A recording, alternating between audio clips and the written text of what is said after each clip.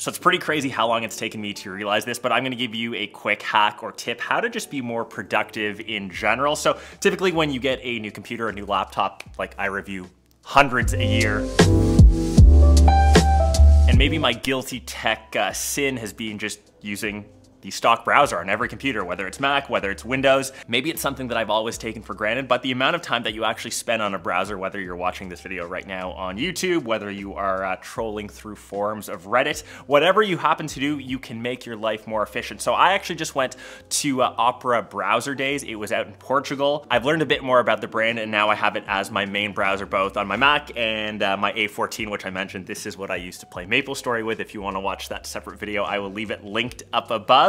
But let me kind of walk through some key benefits of this. So quickly, obviously, when you launch it, you are on your main screen. The first thing that you kind of notice here, this has got a very like calm Mac-esque look to it. It's got the gradient. You can actually change the theme quickly through a shortcut. You can see some of the different options that you have here, and even say during the day, you can have one set for like day mode, and at night when things are a bit darker, you can switch it to say Aurora. It's a bit moodier, it's a bit darker, and you can also set the color theme to kind of match your mood. So typically, if I want mine to be a bit more on the orange side, and it's weird, in the 30 years that I've used browsers, in the time that literally I've been alive, I haven't seen anything look like this before. I know that you can set color themes and other things, but having live wallpaper is something that actually is up to date with, yeah, we're living in 2025. So that's kind of option one. So option two is just how clean and clutter-free everything is. So when you launch your browser, you're obviously brought to like the main screen here, and from here you can access pretty much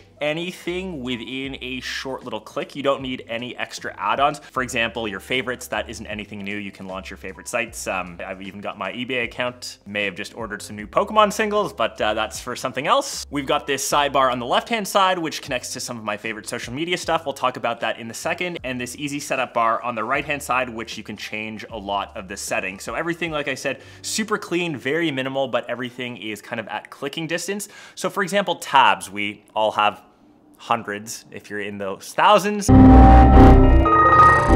This is definitely something that you need to check out. There's this cool thing called Tab Island, where you can group certain tabs together into what they call an island. So for example, one of my next trips, I'm heading to Japan for a personal trip, going to a Super Nintendo World. I have all 4 tabs here. I've got one for hotels, I've got one for trip.com, some recommendations in Akihabara, once again, might be hunting Pokemon slabs, and just a little Reddit thread on recommendations. I've got them all grouped together in a tab island, so I can just actually click that island, and they all collapse into one, so it doesn't take up the majority of my browser. And from there, I can still move that anywhere I want on my top bar, and then I can recollapse it or open it whenever I need to. So if you are someone that has, 30, 40 tabs for Reddit, if you're doing research, if you've got different Wikipedia pages open, whatever you happen to have, 5, 6, 20, 30 tabs for a particular subject, you can group those together in Tab Island and still keep things organized and not have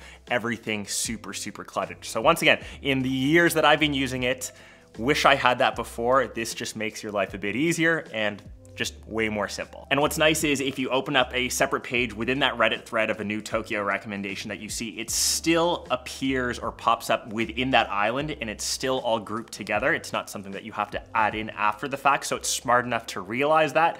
And then once again, if you just want to click that, those all minimize again. So the next cool thing is called split screen, very self-explanatory. You can have 2 separate screens running obviously 2 different things, and you can see that with the little split annotation right at the top here, that both of them are combined. So say on one, I've got YouTube, I can say watch my latest house update. The other, I can browse and buy things off of Amazon, and it's pretty easy to do. So for example, I'm buying a couple clothes, I can just bring that into this separate page here, and once again, it creates that separate split screen. So once again, I can browse and still say watch content on the other. So the next thing, once again, have just always taken this for granted. I've actually never done this in all my life, which is strange. So right now I'm on the verge, just browsing some technology stuff. This has a built-in ad blocker. You can see this little shield icon. If you just click on that, you can both select block ads and block trackers, and you can see how much cleaner the website has become. Now that there's no ads, it's really accessible. It's literally just available in one click. It saves you data, it loads the website a lot quicker, and like I said, the main thing, it just looks a lot cleaner without that really hideous like Gmail or whatever that was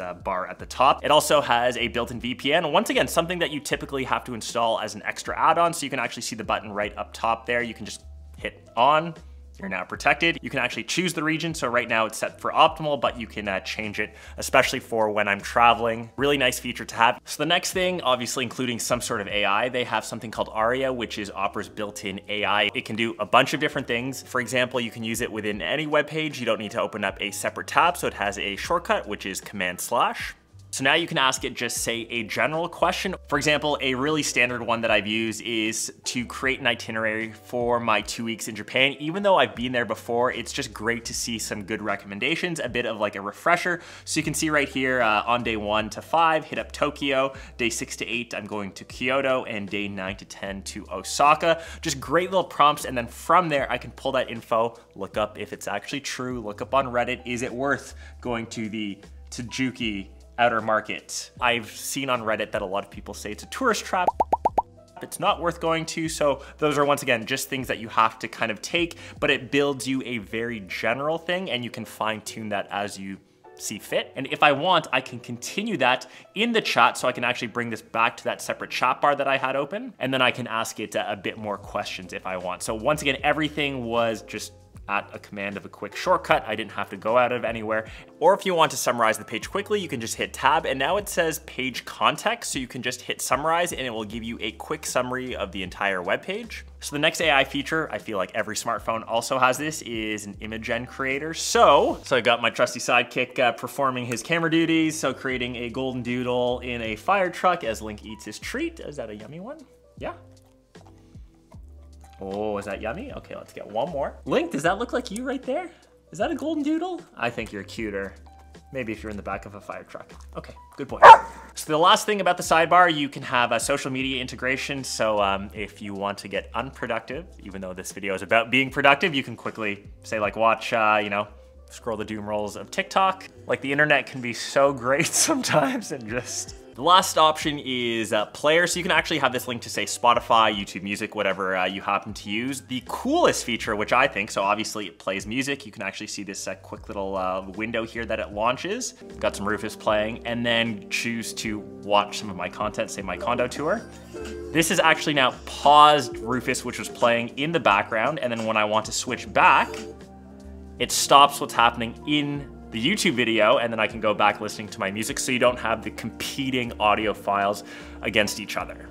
And the last big thing, which is arguably the most important, but often gets looked over, is the privacy and obviously the security of it. So all data is of course encrypted. None of your personal info, say like your login details, are being sent to Opera. This is completely free to download. Like you don't actually have to pay for it. Like I said, this is something that I've typically taken for granted. Stop using your stock web browser. It's, yeah, my guilty sin. The fact that Opera has close to 300 million monthly users means people are downloading it on their own. Once again, completely free, testing it out and obviously loving it. Hope you guys enjoyed this quick little trick on how to stay productive. Let me know what you are browsing for. Hopefully you enjoyed my vlog of Opera Browser Day. I will leave that once again linked up this way. And yeah, I'll catch the rest of you in one of my next vids, and do not be that person that has 1,000 tabs open. Peace.